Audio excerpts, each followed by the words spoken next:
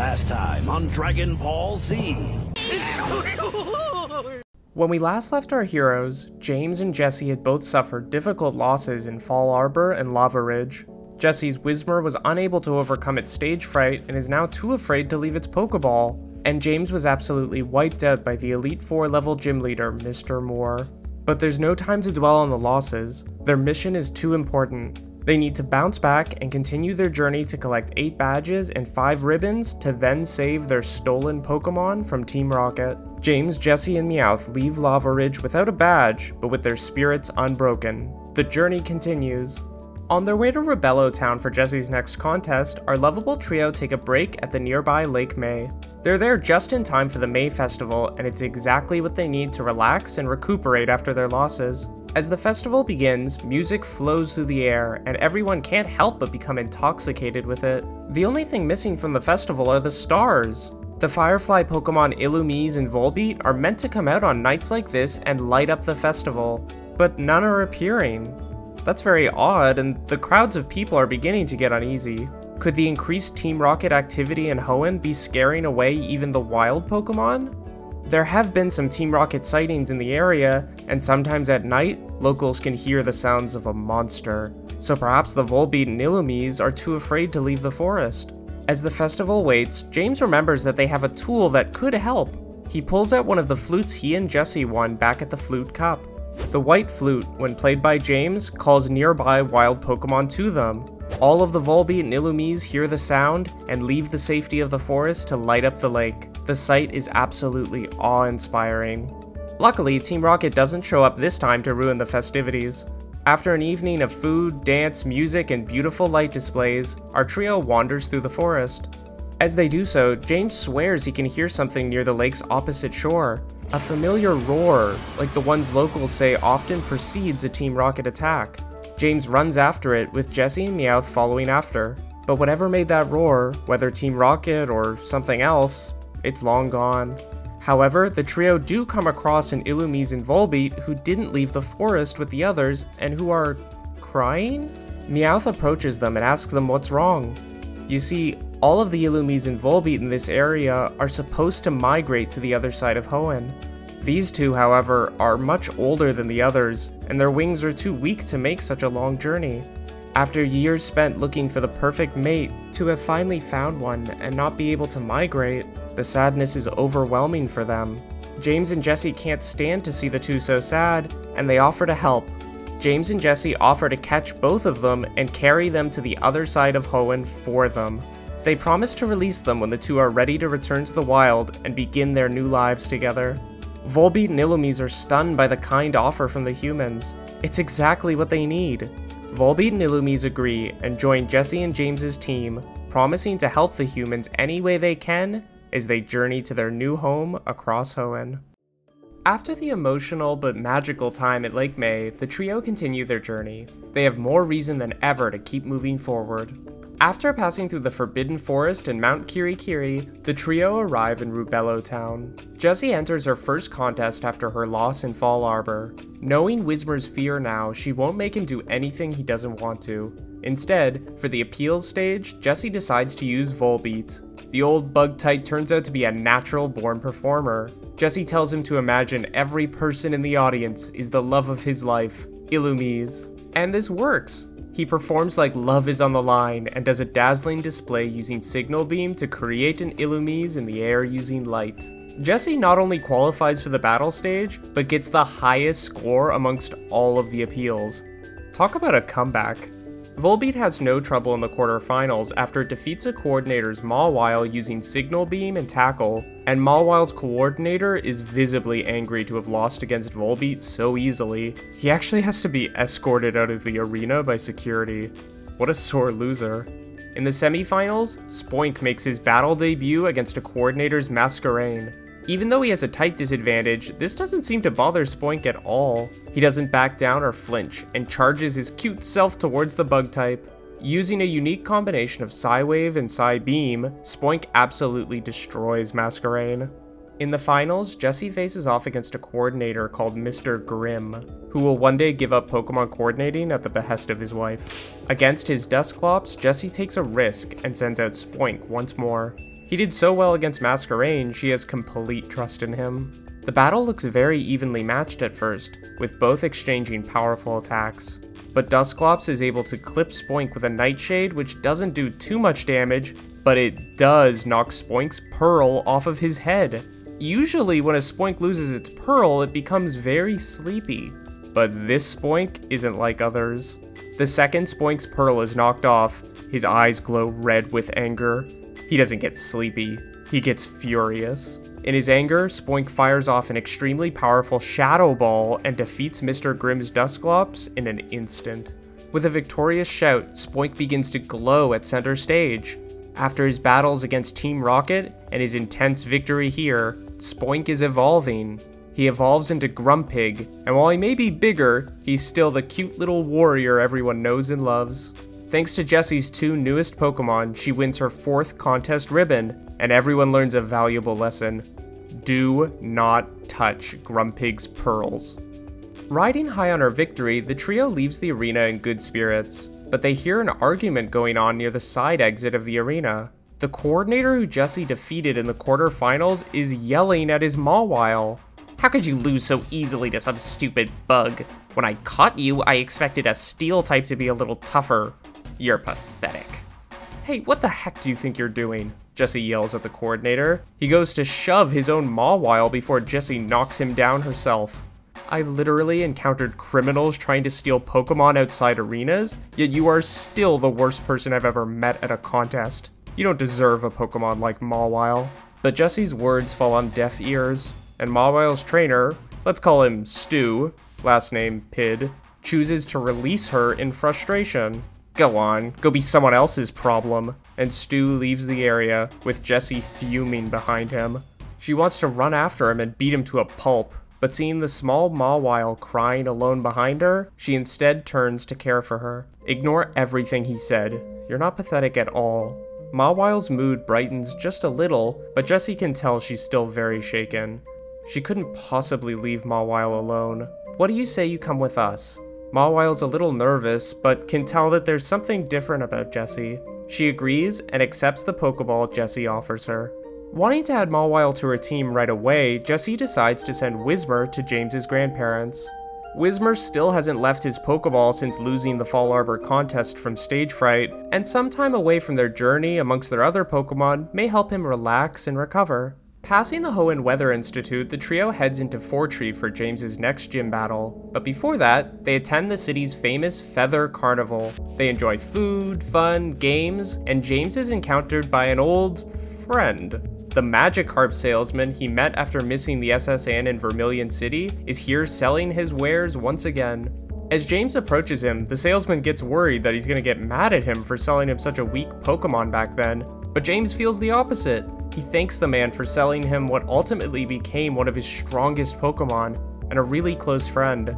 He almost tears up remembering Gyarados, and when he closes his eyes, he can still hear his soothing roar.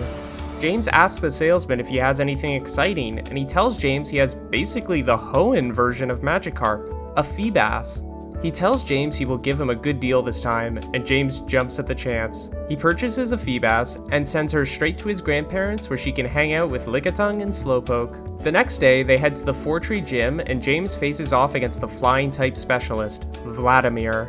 Against the gym leader who will one day retire, move to Lily Cove, and teach Ash about Aerial Ace, James has a 3-on-3 battle. Vladimir sends out Pidgeotto and James sends out Illumise. Illumise may be new to battling with James, but does very well. A combination of Tackle and Silver Wind does a lot of damage, but unfortunately, Pidgeotto is able to do just as much damage with Aerial Ace. Both Pokemon are knocked out at the same time, turning this battle into a 2-on-2. Jessie's Volbeat jumps out of its Pokeball and nearly attacks the Pidgeotto himself, but luckily Meowth is able to hold him back.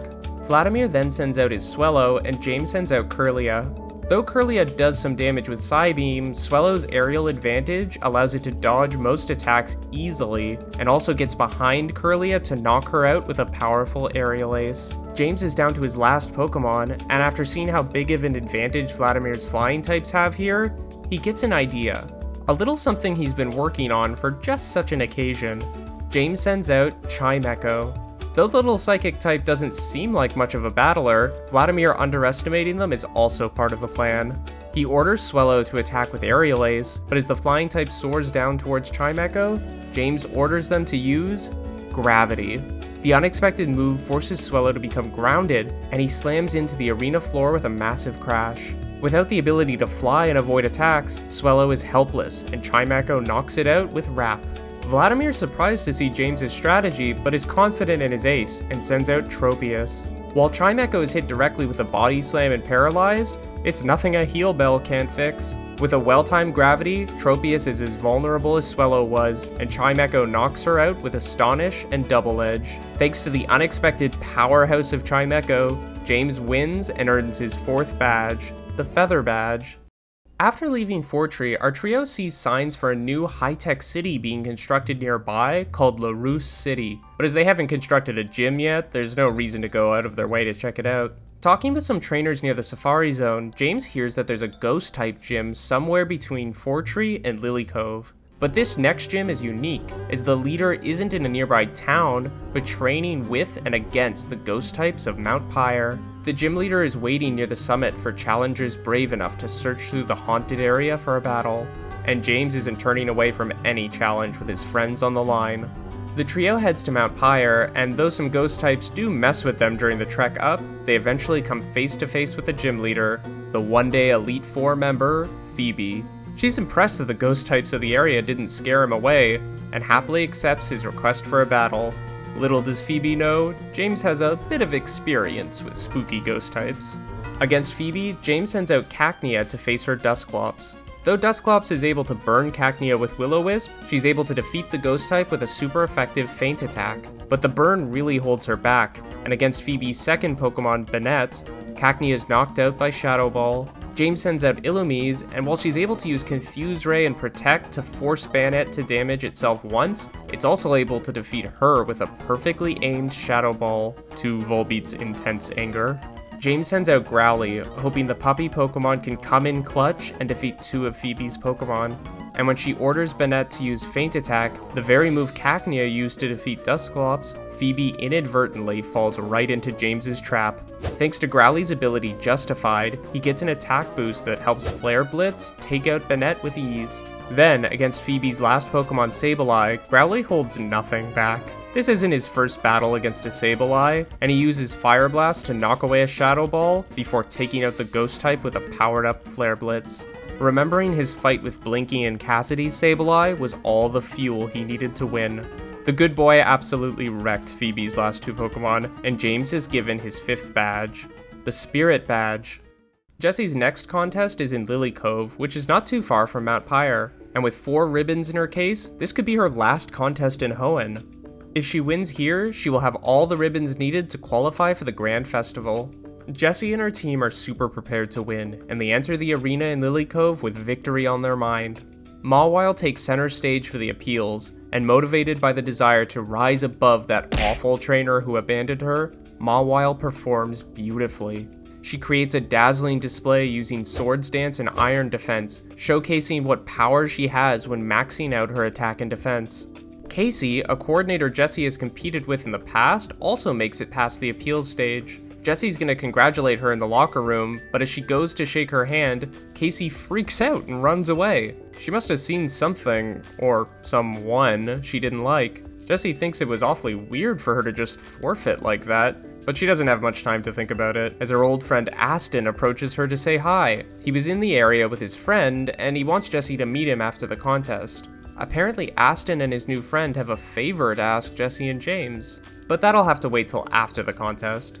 Jessie blazes past the quarter and semi-finals thanks to Wobbuffet's Mirror Coats and Seviper's Poison Tails. But as high as Jessie is flying, her heart sinks when she sees who her opponent is in the finals. The trainer who she watched win the Fallarbor contest, Wallace, the Water-type specialist.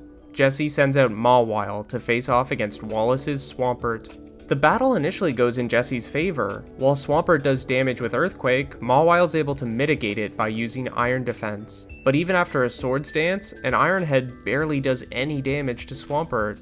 Without a move that the Water and Ground type can't resist, even with maxed out stats, Mawile can't defeat Swampert. Swampert even shows off its versatility by doing heavy damage with an unexpected Iron Tail against the Steel type. Mawile struggles till the last second, never succumbing to the damage and fainting, but when the result is left to the judges, they make a quick decision. The battle was clearly Wallace and Swampert's. Mawile is in tears after losing against Wallace. Her mind flashes back to how her last trainer treated her and is terrified that Jessie is also going to yell at her and abandon her. Before Jessie can put Mawile back in her Pokeball, the little Steel type runs into the locker rooms crying. Jessie chases after her and doesn't hesitate to hold Mawile in her arms. "You did amazing today, Mawile. I'm so proud of you," is all Jessie says as she rocks back and forth until Mawile calms down. She can tell Mawile was thinking back to how her old trainer treated her, but Jessie would never, could never do something so awful. Remembering all she's been through with her Pokemon in her adventures, like with Arbok, Sneasel, Cloyster, Whismur, and everyone else, Jessie could never hurt Mawile. In time, she calms down, with Mawile feeling more secure in her place with Jessie. The two may not have won the Lily Cove contest, but they leave the arena closer than ever before. Jessie tries to find Aston after the contest to meet his mystery friend and hear what he wanted to ask her, but she can't find him. First Casey disappears, and now Aston and his friend? What a weird coincidence! Jessie returns Mawile to her Pokeball and meets back up with James and Meowth. Just as the trio is about to leave Lily Cove, they run into a woman in the streets carrying a bunch of bags. She apologizes and introduces herself as Glacia. Apparently, she just retired as a gym leader here and is heading to travel the world to become stronger so she can one day return to become a member of the Elite Four. James jumps at the chance for an unexpected gym battle and asks her if she still happens to have any badges left. She says yes, she still has one, but she was hoping to save it as a keepsake from her time as a gym leader. James begs her to battle him, saying that he's running out of time to get all 8 badges. Glacia can see the passion in James's eyes, and it reminds her why she wanted to become a gym leader in the first place. She agrees, and decides that James is the perfect person to have her final gym battle with. Returning to the closed Lily Cove gym, Glacia opens it back up, and she and James have a 2-on-2 battle. Growly is sent in to battle Glacia's Glalie, and everyone assumes the plucky little fire type will have an easy victory. But after a Fire Blast injures Glalie, Growly gets frozen solid by an Ice Beam. James has no choice and switches Growly out for Vigoroth. The battle is surprisingly close despite Glalie being damaged, but ultimately Vigoroth comes out on top using a super effective Focus Punch. Next up is Glacia's ace, Walrein, and despite being damaged by another Focus Punch, Walrein is able to defeat Vigoroth using sheer cold. James is as good as defeated, as he's got no choice but to send out the frozen Growly. Glacia can't help but laugh a little, and asks James if he would prefer to forfeit rather than watch his Pokemon damaged by her Walrein. And James considers it, for less than a second, but instead of answering her, he just smirks. Glacia doesn't understand what Growly has. An inner fire. Knowing this battle is on his shoulders, and that the fate of his friends could be too, Growly's body heats up to volcanic temperatures. He explosively bursts through the ice, and the cocky Walrein is stunned. The water ice type is too shocked to move, and can't dodge Growly's unexpected attack. Inspired by the Iron Tail used to defeat Jessie in the recent contest, Growly comes in clutch with a newly learned Iron Tail himself. He defeats Glacia's ace Walrein against all odds with a single powerful attack. Glacia's as stunned as her Pokemon was, and realizes that she still has a lot to learn if she wishes to become a member of the Elite Four. James is awarded his 6th badge, the Hail Badge. He thanks Glacia immensely for letting him fight her, and the trio wave goodbye to her as she leaves Hoenn. One day, after years of training and traveling, she will return to Hoenn and finally become a member of the Elite Four. Booking passage on a ferry that makes a few stops at Bomba, Maisie, and Wazoo Island, the trio finally end up in Sutopolis City. It's an absolutely gorgeous place, and they can't help but take some time to explore the city and relax. After some time, James and Jessie decide to call his grandparents and check in on their Pokemon. James's Lickitung and Jessie's Yanma are doing great, and Whismur has finally come out of his Pokeball and is doing much better. Apparently, James's Slowpoke has been spending a lot of time with both Whismur and Feebas, helping both build up their confidence and skills. James's grandparents insist that there's something special about this Slowpoke, and after working with the seemingly lazy-looking Pokemon, Feebas flops into screen, and thanks to Meowth's translation, James learns that she really wants to battle. James agrees and sends Chimecho to have a break, and adds Feebas to his team. Finally ready to take on the Sootopolis gym, James challenges the leader Hoenn to a battle. It will be a 3-on-3 fight. James sends out Cacnea to face off against Hoenn's Love Disc. With the type advantage and the, let's say, not at all intimidating look of Love Disc, James thinks this first battle is in the bag. And Pokemon battles just love checking a person's overconfidence, don't they? Cacnea gets a hit in with Needle Arm, but after a sweet kiss from Love Disc confuses her, Cacnea's a sitting duck to Water Pulse after Water Pulse. Cacnea is unexpectedly beaten by the heart-shaped Kissing Fish, not to be confused with the non-heart-shaped Kissing Fish Pokemon. James is taken aback by the loss, but his experience helps him shake it off quickly, and with a clear mind, he makes a bold choice. James sends out Feebas. Feebas versus Love Disc doesn't sound like it's gonna be an epic battle, but let me assure you, it is. It's so intense, so mind-boggling, so overwhelmingly powerful that I cannot even show it to you now. Like, I wish you could see it, but it would melt your faces off. Ultimately, in addition to the destruction of half of the arena, Feebas is able to defeat Love Disc. Just barely. And with its debut performance and first victory comes a worthy reward. Feebas glows white light and evolves into the most beautiful Pokemon ever, Milotic. With a flick of its tail, it showers the arena in shimmering water, and if this were a contest, that would have been enough to win the appeals stage. With so much newfound power and moves, Hoenn isn't ready for Milotic. Using a combination of Twister and Water Pulse, she beautifully and effortlessly defeats Hoenn's Whiscash and his Crawdaunt. Milotic proves to Hoenn, James, and anyone watching, she is queen of the water Pokemon, and don't you forget it. Taking a ferry, oh my god, so many ferries, past Whales Island, the gang ends up in Purika City, where Jessie's last chance is waiting for her. If she doesn't win her 5th ribbon here, she won't qualify for the Grand Festival. She enters the massive Purika Contest Hall, heavy with anticipation. As she sits in the coordinator waiting area, planning her strategy, a nearby attendant tells her that she has a call. Apparently, James's grandparents have been having some issues with Whismur. The little Pokemon has been training like crazy and will not calm down until Jessie re-adds him to her team. She can see the determination he has and decides to put all of her faith in him. Jessie replaces Mawile, who could use a little rest after the emotional showing in Lily Cove, and adds Whismur back to her team. Though Jessie's reluctant to allow it, Whismur insists on being used in the contest. Whatever training Whismur's been doing with her and James's Pokemon has done wonders to his confidence. There's a fire in his eyes, and Jessie proudly sends out Whismur for the appeals stage. And standing there, in front of a packed house, Whismur hesitates.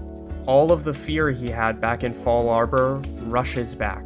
Like a cold wind, being on stage sends shivers down Whismur's back. But Whismur shakes its head and remembers the advice Slowpoke gave him. The world won't turn to ash if you fail, so don't worry about it. Knowing that takes a lot of the pressure off. Whismur creates a dazzling display using an unexpected hyper voice. Jessie was expecting just a screech, but hyper voice takes everyone by surprise, and Jessie qualifies for the battle stage. There's a big voice in that small Pokemon. So impressed he was able to get over his stage fright, Jessie uses Whismur for her quarterfinals battle. Against a coordinator named Sheridan, who will one day become a Pokemon cheerleader, Whismur faces off against Roselia. Though Roselia uses aromatherapy to cure an unexpected paralysis from Whismur's Thunder Punch, the tiny normal type is able to defeat the grass type using its hyper voice. Whismur wins its first battle ever, and with tears of joy in its eyes, knowing it didn't let Jessie down, Whismur begins to glow. In a triumphant pose, Whismur evolves into Loudred. With a newfound power as Loudred, Jessie's confident entering the semi-finals. She faces off against a trainer who is originally from Johto, named Will. Will has also won 4 ribbons, and apparently hasn't lost a battle yet, but today, all that will change. Jessie isn't intimidated by Will's reputation like she was with Wallace. He sends out Xatu, and she sticks with Loudred. The battle's very evenly matched, with the two swapping Psybeams and Hyper Voices, both doing as much damage as they take. It's no surprise Will is destined to join the Elite Four in Johto, as he makes Jessie and Loudred fight for each and every point. By using a super effective Astonish, Loudred is able to cause Xatu to flinch, and in that moment, lands one final Hyper Voice. Loudred knocks out Xatu, winning its second battle, and against a very powerful coordinator too. And shouting in victory, Loudred shines white light? Again? The audience and Jessie alike are stunned. Loudred evolves for the second time in just as many battles into Exploud. When Whismur entered the arena, he was a tiny and shy Pokemon, but as he enters the finals, he's one of the biggest, strongest, loudest Pokemon around. And in the finals, Exploud has no trouble at all. The semi-finals battle against Will was much more difficult, and Exploud defeats a trainer's Shift Tree using a combination of Hyper Voice and a newly learned Hyper Beam. Jessie and Exploud are the undeniable winners of the Purika contest, and that means Jessie earns her 5th ribbon. She did it! And all thanks to the newest powerhouse addition to her team, Exploud. With his strength and newfound confidence, Jessie is closer than ever to winning the Grand Festival and saving her friends from Team Rocket. Just as Jessie had only one shot left in Purika, James realizes that his last shot awaits him in Moss Deep. Flannery's grandfather, Mr. Moore, who defeated James back in Lavaridge, should still be in Moss Deep for the test launches of the new shuttle. While James might be able to find a gym elsewhere to get his 8th badge, he feels compelled to have this rematch. If he can't defeat Mr. Moore, would he really be strong enough to save his friends?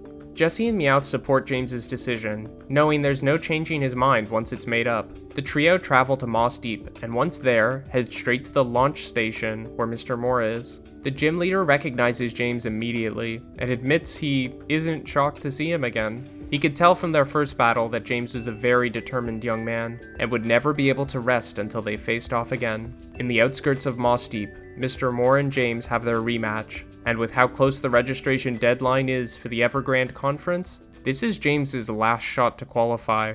It's now or never. James sends out Milotic, and Mr. Moore sends out Torkoal, the very Pokemon that single-handedly wiped out James's team the first time. But James is much more prepared this time. Torkoal tries to power up its Fire-type attacks by using Sunny Day, but Milotic counters it with Rain Dance. Torkoal burns Milotic with Flamethrower, but Milotic uses Refresh to remove the burn. Mr. Moore can tell James has grown a lot as a trainer, and he put a lot of thought into this battle. And he's right, James has been devising strategies to defeat Mr. Moore ever since losing to him. There's too much on the line for him to slack off. Though Torkoal was once able to defeat James all on his own, it is defeated by a single rain-boosted Water Pulse by Milotic. Mr. Moore is shocked to have lost with Torkoal. It's been some time since Torkoal lost to anyone, but as an Elite Four level gym leader, he doesn't flinch at the loss. He sends out Camerupt next. James initially thinks this is a terrible choice. Milotic's Water Pulse is 4 times effective against the Fire and Ground type, but Mr. Moore is not to be underestimated. He orders Camerupt to use Attract. The beautiful Milotic is overwhelmed by Camerupt's handsomeness, and in that delay, he's able to hit her with an Eruption. Just as it seems like Milotic is done for, she's able to shake off the Attract. Milotic cannot be distracted by something as simple as Attract. She uses Water Pulse, defeating Camerupt in a single hit. Mr. Moore is down to his last Pokemon, which is not something he's had to deal with for years.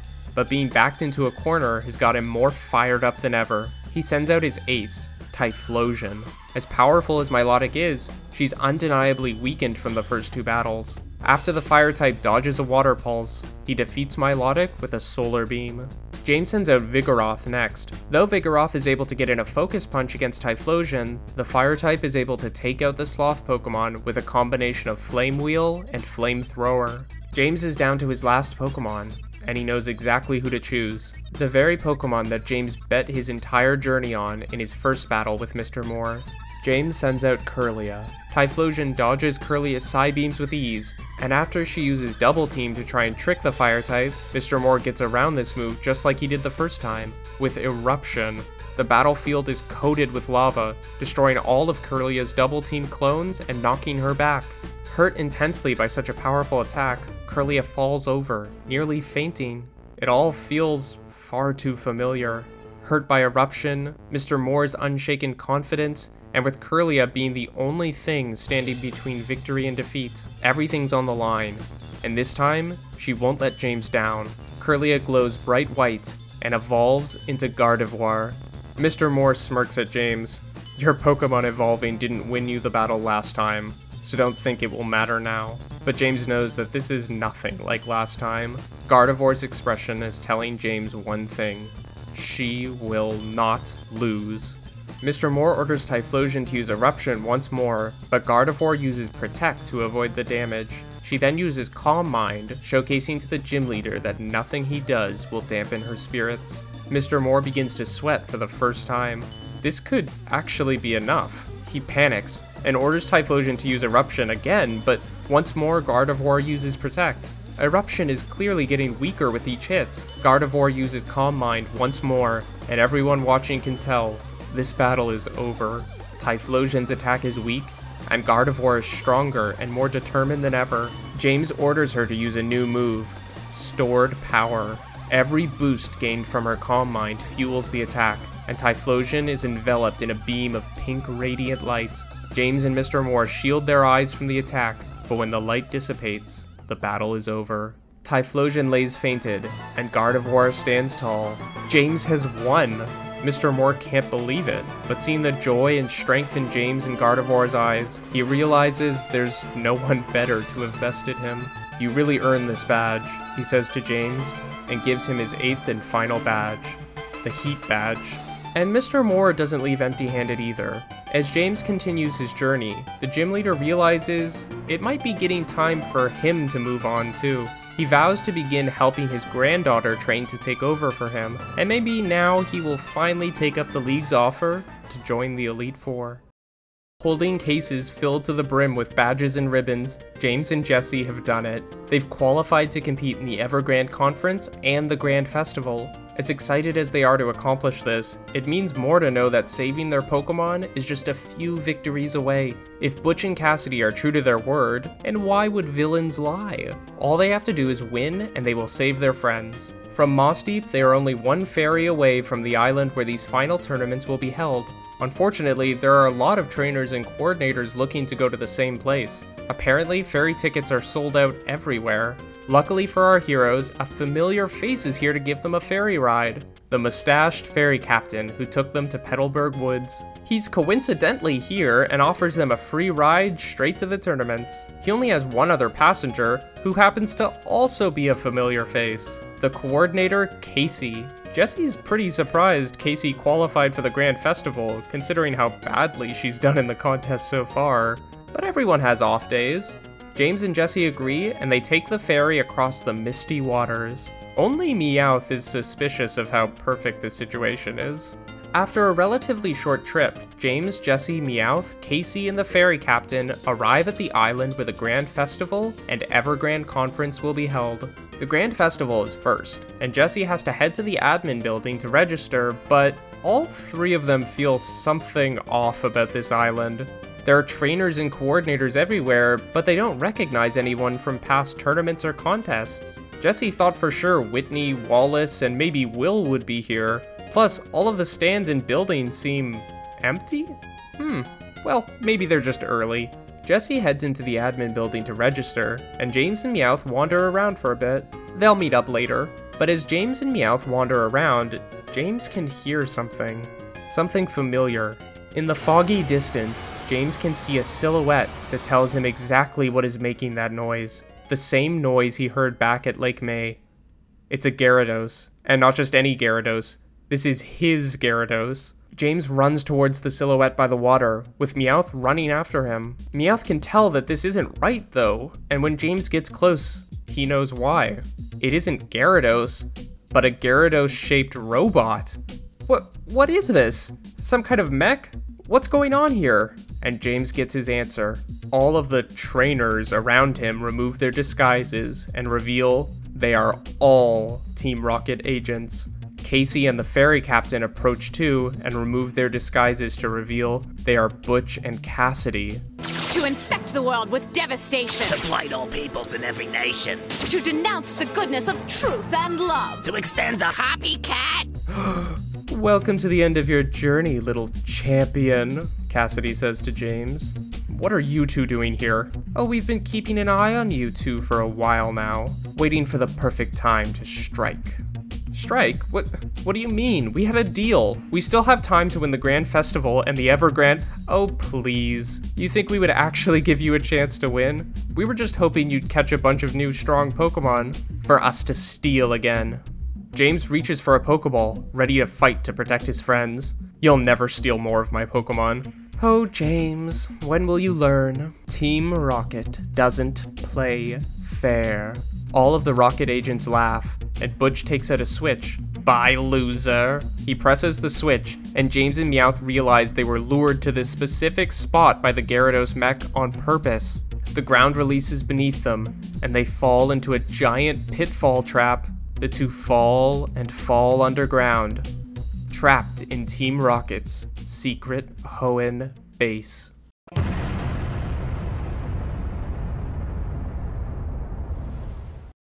James, Meowth, where did everyone go?